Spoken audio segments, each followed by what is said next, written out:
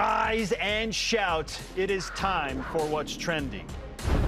Which takes us to what went down at the Marriott Center last night. BYU losing by 15 at home to Utah Valley. The Cougars now 5-5.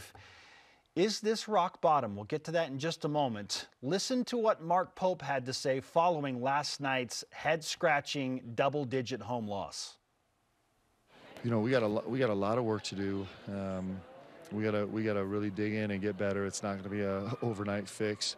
This team still has the potential to grow into a really good team. We just have a lot of work to do right now, and the guys know that right now we're not playing very good basketball, and we just we got to dig in and get better. That's our job.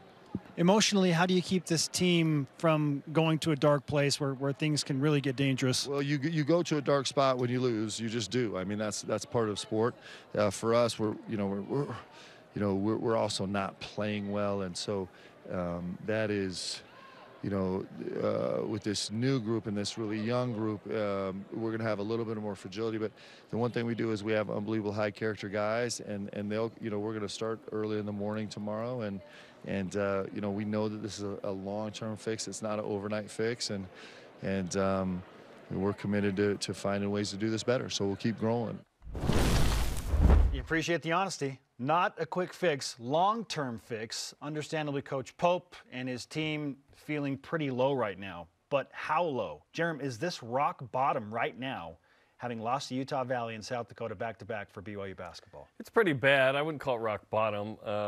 BYU has Creighton Saturday. That's going to be a tough one. Toughest game of the season up to this point. And then Utah the next Saturday. Western Oregon on next Thursday, by the way. If you lost to Western Oregon, perhaps it's worse. But honestly, it would be if BYU BYU is struggling right now and playing some stinky basketball, but that's not going to happen. They're going to beat Western Oregon. They're going to beat Western Oregon. Just like they beat Westminster and so on. So it's Creighton that's going to be a tough game. Perhaps BYU rise up like it did against San Diego State. But this team's in a different spot than it was at that point. Losing convincingly to Utah at home, to me, would be rock bottom. If you are then, below 500 Saturday, if you lose to Creighton, you get back to 500 on Thursday, and you go back below 500, lose to Utah. Now, if you beat Utah, who just beat Arizona and Washington State, had a good week last week. They're just outside the top 25, top 5 out or whatever. That could sort of bring you back to a place of confidence, which is what we hope happens for BYU. But it's not looking great because BYU – so the answer is no, to answer the question. No, not rock bottom. I'll go into some of the issues I'm seeing and what you're seeing as we discussed last night on the postgame. But it's not rock bottom quite yet. It could be – surprisingly, it could be worse than this. It could be worse, yes. Yeah. I'll say this. I hope this is – the bottoming out for BYU. Please. That it doesn't get any worse. Please don't get worse than this. So I hope that, in a weird way, it is rock bottom as it pertains to this season. Yeah, it could be worse, 100%. Just hope that it doesn't get any worse. BYU's not going to beat Creighton, most likely, and they'll get back to 6-6. Who knows? They'll be a dog against Utah at home. Even if they lose to Utah, if they can manufacture wins against Lindenwood and Weber State, which all of a sudden feels like a very scary game based on what happened against Utah Valley. Every game is scary when you lose to South Dakota. Lindenwood is questionable, right? I mean, BYU every game outside of Western Oregon, Spence. BYU was an 11.5-point favorite against South Dakota, lost that game. 9-point favorite against Utah Valley, lost that game. Vegas doesn't have a good handle on this BYU team. No one does. Nobody does. Yeah, and it's fair. So even if BYU does lose, as they're going to be projected to be, to Utah and Creighton, no, it's as expected. Now, if they lose to Lindenwood and Weber State, then this sinks even further down whatever pit you want to call this thing. But the net rankings and the KenPom I said last night, I was trying to think of the last time that BYU was in this precarious of a position as a team. You probably have to go back to 2004-2005, which was Steve Cleveland's last year. That team went 9-21. They didn't have an identity, really struggled on offense, didn't have an alpha. This team is not that team. And I heard comparisons. This might as well be 1996-97 with Tony. No, that was 1-25. They've already won 4 more games. Okay. This team is going to win a handful of more games. They might be 500 when all is said and done. They're not going to be. I don't think they're not going to have a losing record. No, I do not think this team will end with a losing record. No, I don't either. Yeah. So this is It's bad. It's not that bad. This is not 1-25. It's not 9-21. But it is a tough position, and the toughest position BYU's been in the last 18 years. BYU desperately needs some leadership. They miss Spencer Johnson in a lot of ways, in perimeter defense, in his ability to get a bucket, and Trevin Nell. Like, those are your experienced veteran players, and both are out with injuries. That is factoring into this. That's factoring into the 11 for 59 from the three-point line in the last 2 games. Some of that. Because Trevin Nell and Spencer Johnson are 2 of the best three-point shooters and experienced three-point shooters on this team. Yep. No alpha. We've discussed it. Typically, to be great, like a great college basketball team, you need 2 guys, at least 2 guys, that when you need a bucket in the clutch, you can be like, okay, he's going to get it for me. You have to have at least 1 to be okay. That was Alex Barcelo last year. BYU doesn't have that guy on the floor right now. Last night, it was painfully obvious that they didn't know where to go when they needed a bucket in the worst way. Fousseyni Traore did what he could do, but he's not in a position where he can go get quick buckets. He's an 18 setup. 18 and 10. What more do you want him to do last night? 30 and 20? It's a slow setup to get him the ball. Like, it just doesn't work. He's a post player. You need a guard that's going to be a bucket getter, and BYU doesn't have that right now. No alpha guard to go get a bucket. Really tough. And then it just kind of starts to look like what the media often calls hero ball. You know, just a lot of one-on-one Well, hero ball is great stuff. if you have a hero. There's no alpha. Like the NBA is hero ball because those guys are extremely skilled one-on-one. There's no alpha on the guard line, and that is very different than what BYU has had on the floor in the recent past. BYU has had a wealth of heroes on the guard line in the first 3+ seasons for Mark Pope. Well, it's been rows on. Yeah, You've always had 2 guards that you could trust. Not the case right now. It's tough right now. Yeah. I mean, the question is, where do you go from here? And Mark Pope, I don't think he knows. No. He said, this is not a short fix. This is a long fix. You have the guys you have. Spencer Johnson healthy? I see 4 issues. Well, it's going to be weeks, it sounds like. Okay, I see 4 issues. BYU's not skilled enough. Just clearly, to your point, they're not skilled enough. I don't think there's a guard right now on the roster that is as skilled as Alex Barcelo, TJ Haws, Jake Toolson, Brandon Averett types. Those are great players. And listen, Rudy Williams and Jackson Robinson, Noah Waterman, has shown us some real flashes of brilliance. The consistency is not there. Unfortunately, those 3 haven't been as good individually and collectively as we were hoping to this point. It's not all on those 3, but certainly they were brought in to make an impact in the rotation in kind of the top 6 or 7 there, and they've started multiple games. How desperate is BYU right now? They started 2 freshmen last night. They just, let's mix it up. Downhaul, what can you do for us? Dallin struggled from the field, 2 for 12. Richie Saunders didn't score in the game. That was tough. That was a tough showing. Certainly the first start of perhaps many in their BYU career. We'll see. T-John Lucas, Rudy Williams, Jackson Robinson, quality players. They need to elevate their game, right? T-John was good. I think we're hoping he was very good last year.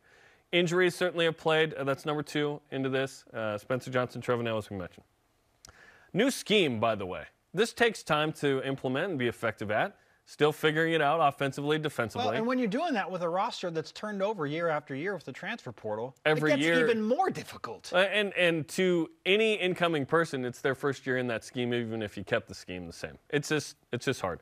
And then leadership, who's in charge of the group? Who's the alpha? Remember, this is the first season and set of games without Alex Barcelo for Mark Pope. Alex has always been a good leader. He's kind of that number 4 3 years ago. He was the number 1. The alpha, clearly as a leader and the most skilled player on the team the last 2 years. Now that he's not there, Rudy Williams was expected to fill that void.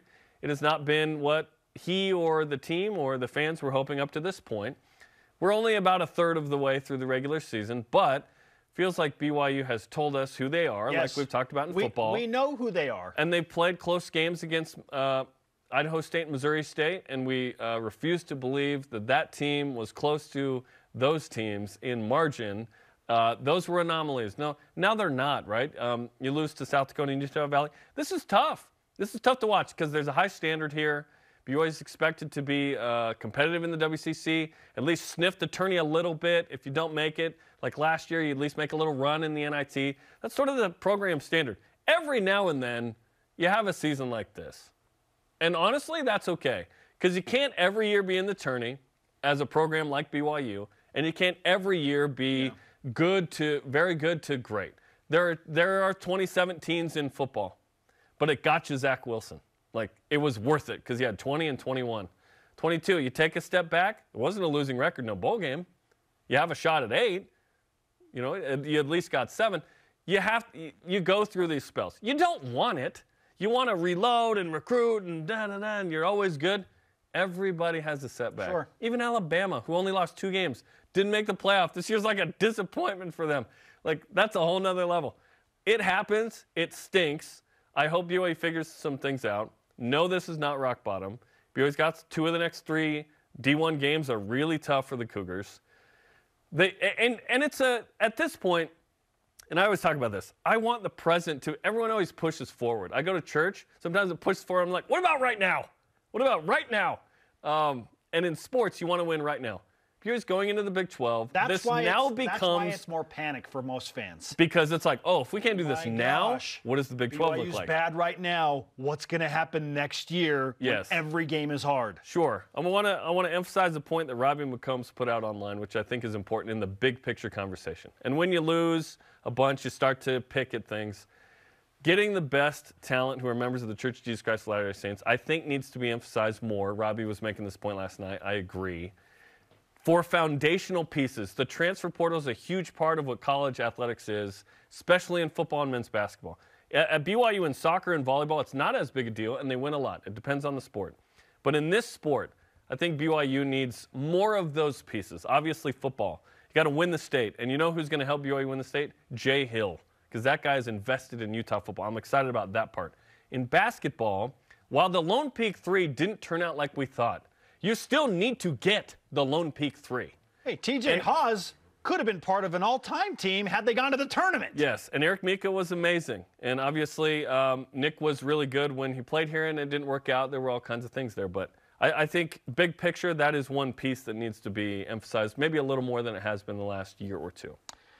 DEFCON 2 is kind of how I was feeling last night, which is, metaphorically speaking, one step away from nuclear warfare. But I stepped back and thought, okay, why do I feel this way? And it's because of what looms ahead. Not just in the Big 12. And it's UVU. We have a certain pride here of not wanting to lose to UVU. Utah Valley. A losing streak to Utah Valley. Yeah. The Big 12 looms. The West Coast Conference is good, Jarom, this year. Yeah. Like BYU. Santa Clara's good again. If we're being real, BYU could play on Thursday at the West Coast Conference tournament if they finish in 7th place. And they're in 5th place. Portland's good. Santa Clara's good. St. Mary's is good. San Francisco's good. Gonzaga's really good. BYU struggled at Pacific in San Diego last year. I don't believe BYU will finish in 7th place. I think 5th place is kind of what you're middle of the pack. Figuring middle right of the now. pack. Yeah. This is a hard reality check for BYU basketball. Let's hear